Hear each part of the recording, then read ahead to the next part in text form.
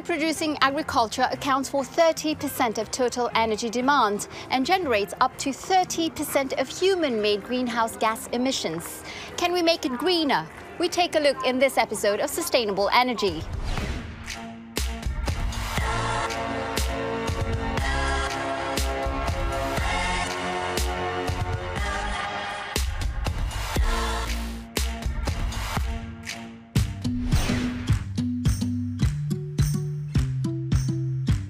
Hello, I'm Asha Sampath. I've come to Italy's capital, Rome, to find out about the role of sustainable energy in getting food from the field to your fork and to see how nature-based solutions can make agriculture greener.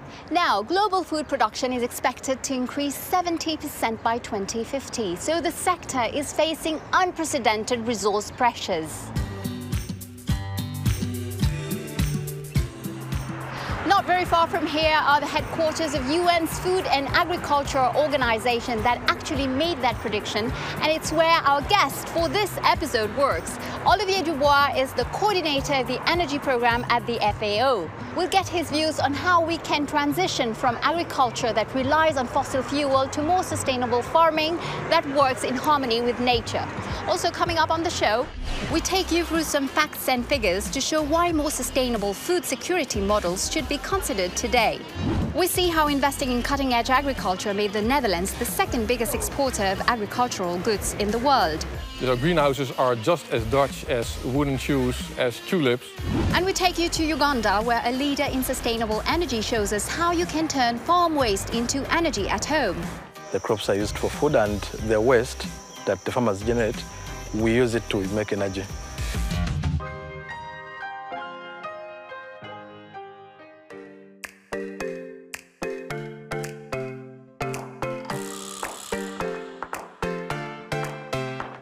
Producing food takes a lot of energy. It's needed in all steps of the agri-food chain, from producing crops and rearing animals to harvesting, processing, storing and transporting food. So changing food systems is easier said than done. Here's why it's important to try.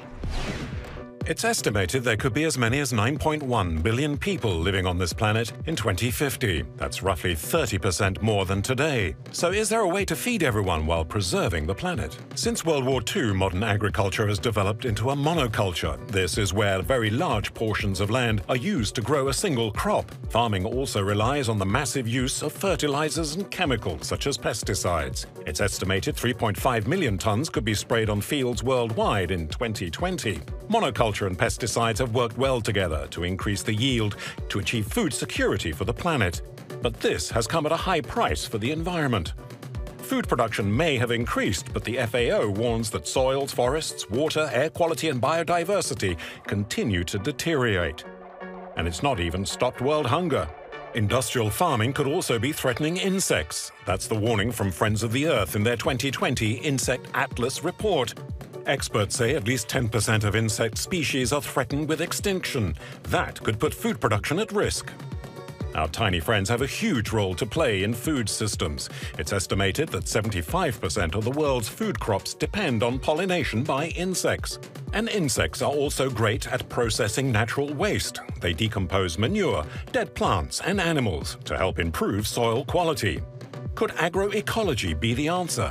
Agroecology is based on a farmer's local knowledge of their land, combined with the latest scientific developments on soils and biodiversity. Agroecology turns its back on synthetic fertilizers and tries to reduce the use of machinery. And here are some more tips for greener agriculture. The International Fund for Agricultural Development encourages the use of agroforestry and avoiding monoculture. By growing different types of plants, it makes the soil richer with nutrients and attracts a wider variety of insects. Importantly, it helps to ensure one type of insect doesn't become dominant and damage too many crops. There are other problems facing food production. About a third of the food produced globally is lost or wasted. With it, about 38% of energy consumed in food systems.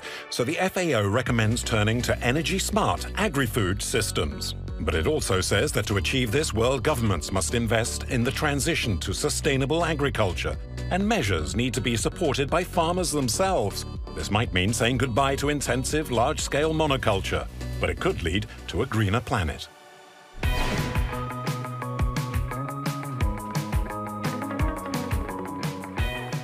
Olivier, welcome to Sustainable Energy. Could you tell us a little bit about this place, which is amazing, by the way? The city centre is right behind us. Yes, this is indeed an amazing place. It's called Caffarella Park. You have 2 farms, you have sheep, you have cheese production. So it's a very good example of the integration of spaces, wild park plus agriculture.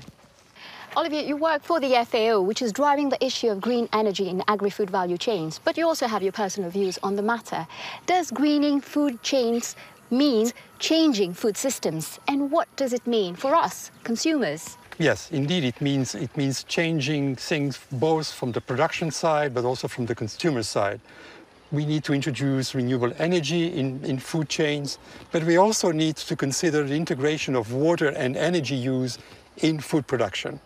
So basically being more resource efficient because of the stress of the natural resources, but also the need to become low carbon. The meaning for consumers is that they will need to ask for these solutions because you need to create a market for that so that the producers are motivated. What's the relationship between energy, agriculture and food security?